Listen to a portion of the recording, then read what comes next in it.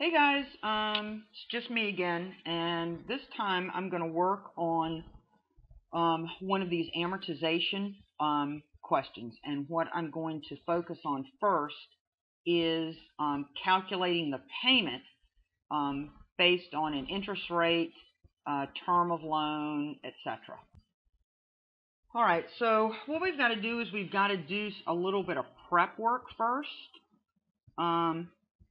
And the prep work that we've got to do is getting this information over here, purchase price, interest rate, term of loan, converted into the way we need it so that we can get it into the calculator. All right, so if I can get my pen to work this morning.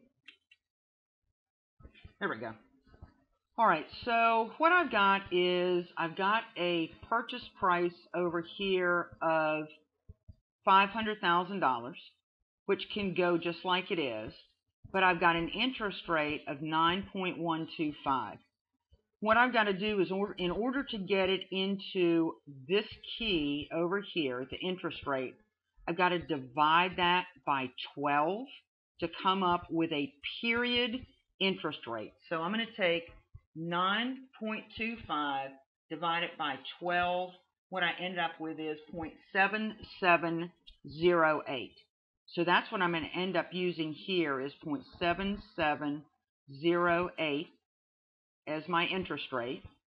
Now my term of loan is 15 years, except what I need to do now is I need to do the same thing, except instead of divide by 12, I need to multiply by 12 to figure out how many periods that is. And what I know is that 15 years, a 15-year loan is the equivalent of 180 payments.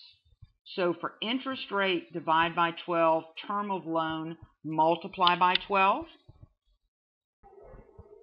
Now that I've got that done, I can go ahead and begin to solve.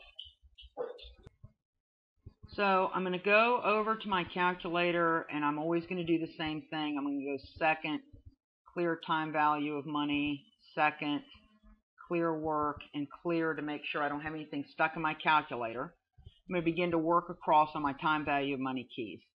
N is the term of the loan, or the number of payments, which is going to be 180 months.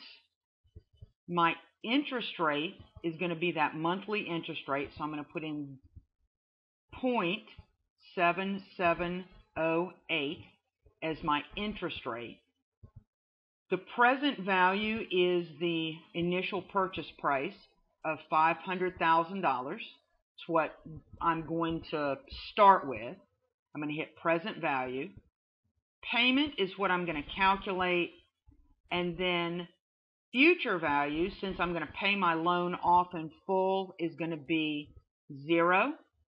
So now what I have to do is I have to compute my payment. And since a payment is an outflow, meaning I'm going to write a check for it, it comes up as a negative. So what I know is if I borrow $500,000 at 9.25% for 15 years, I will end up with a monthly payment of $5,145.84.